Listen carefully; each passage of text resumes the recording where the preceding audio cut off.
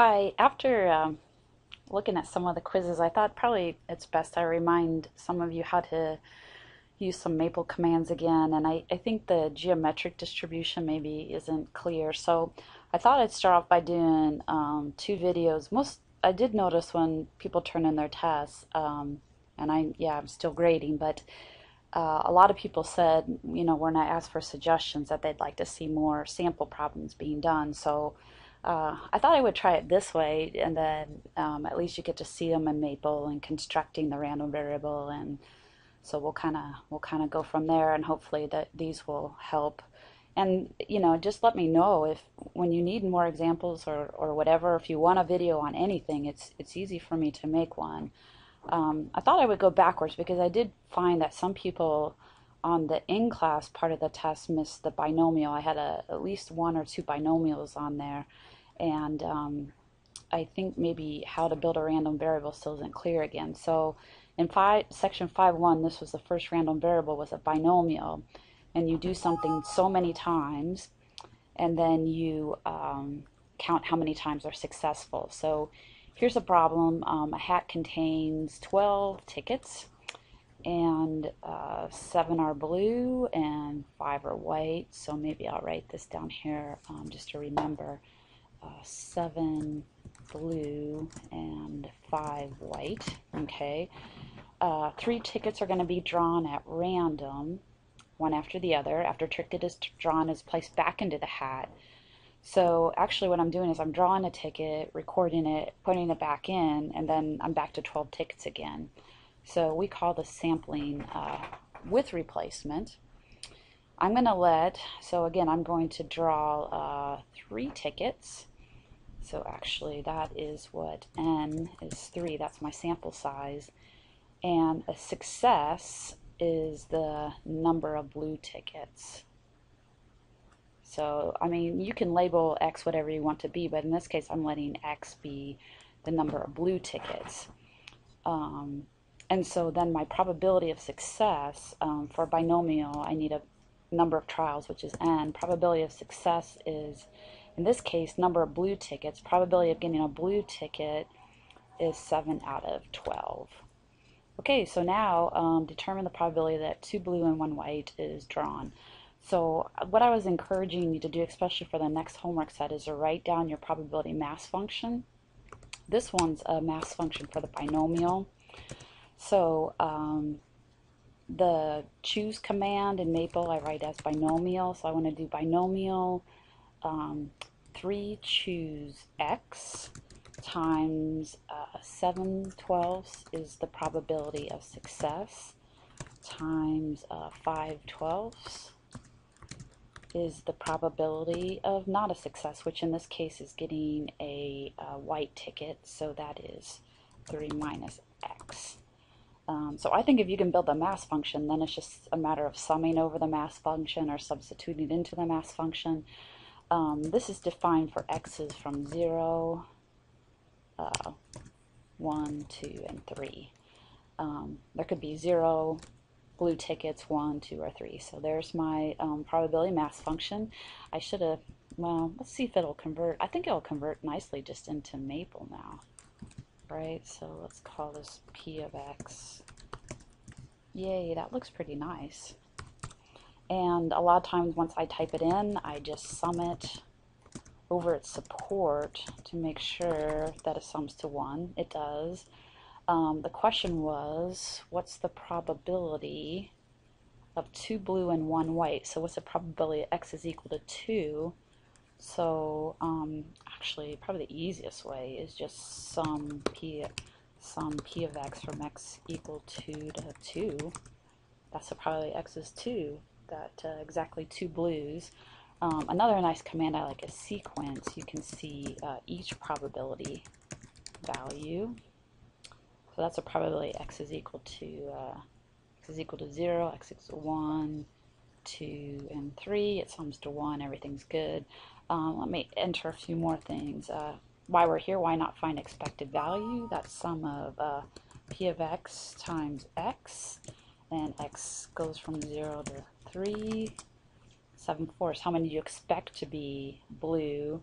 that should be 3 times the probability of blue, which is 7/4. So we could do anything now with this. So I guess the key to me is once you type in this probability mass function, you could get any value you want, and I think that's a nice way to start. I put another binomial in here.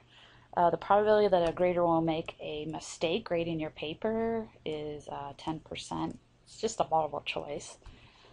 There's 10 questions, and questions are independent. What's the probability of at least 1 error, at most 4 errors? So when a problem is graded, either it's graded correctly or not, so it's a binomial, and there's 10 problems. So let's just write it in here, P of X. I'm just going to make a new P of X. P of X is binomial. There's 10 questions, and I want to know how many ways to choose X that are graded with an error. So actually that's going to sound weird to you, but probability of success in this case is going to be 10%. That's the probability of making an error. And the number of trials is 10 because there's 10 problems. So P of X times 0.1 raised to the X times 0.9 raised to the 10 minus X. That's my mass function. I'm going to sum it over its support. Should be 1. What did I want to find? At least 1 error.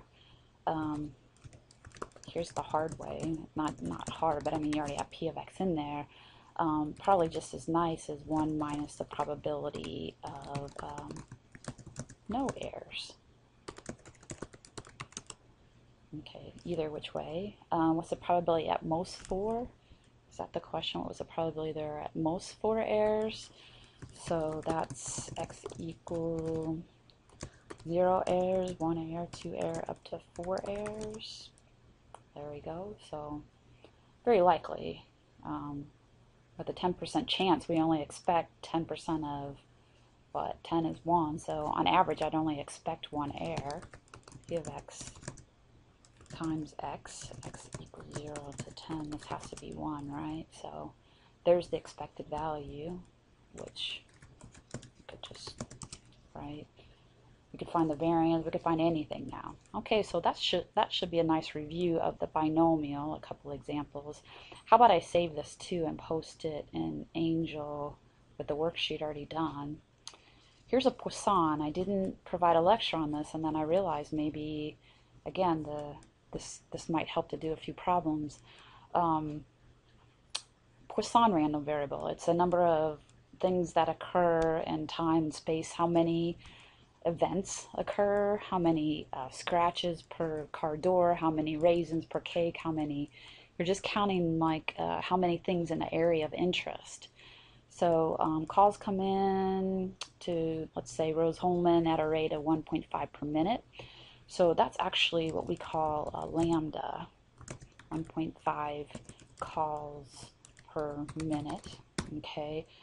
Assuming that the calls, usually you say it follows a Poisson distribution, so people understand that it's coming in over, items coming in over a random, or space or time are randomly distributed. Determine the probability at least 3 calls are received in 4 minutes. So I see from this that on a 4-minute time interval, I need a lambda that matches a 4-minute time interval. So now, if I let X equal number of calls per 4 minutes, then the corresponding lambda would be 1.5 per 1, so shouldn't that be 6 calls per 4 minutes? So that's going to be my lambda for my Poisson, and a Poisson is e to the negative lambda times lambda to the x divided by x factorial for x's from 0 to infinity. And that's a valid mass function, but so let's just put it in here first. Negative 6 times 6 to the x divided by x factorial. Is he legal? Yes, he is. sums to 1. Come on, Maple. Waiting. We could find the mean, right? P of x times x. How many calls do you expect in 4 minutes? I hope it's 6. What did we want to find now?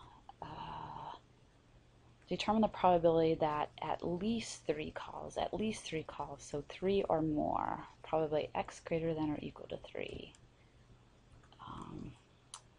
So let's put just a comment in here. We are finding probability x greater than or equal to 3. Greater than or equal to 3. So let's say sum the Poisson from 3 to infinity. And I forgot this would give us a nice expression since we're summing with these e's. So about 93.8. Okay. One more Poisson. Number of earthquakes of destructive magnitude, Poisson distribution, one such earthquake per year. Okay, so that's a lambda if we wanted to know how many per year, but we want to know the probability mass function for the number of earthquakes in a 6-month period. So let x equal number of earthquakes in 6-month period. Then lambda is equal to, let's see, there's 1 expected per year, so there's a half. I know it doesn't make sense, but it's an average per 6 months. Okay, so let's write our P of x is Poisson.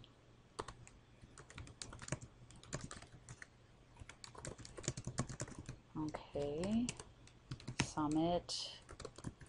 Always goes from 0 to infinity because there could be none, 1, 2, 3. We expect a half. Okay. What was the question? What's the probability? There's a probability there will be at least 1 between January and June. Okay, so what's the probability? There's at least 1 in a 6-month time period. So P of x equals 1, at least 1. Okay, should have remembered. Yeah. Or you could have said again 1 minus a probability that there's none in a 6-month period. Well, same deal. Okay, so I hope that helps, and I'll go ahead and save this. Watch me do it. File, save it, and then put it in in Angel also. And I'll make another one right now on. Help me think. I'm going to do one on a geometric, hypergeometric negative binomial.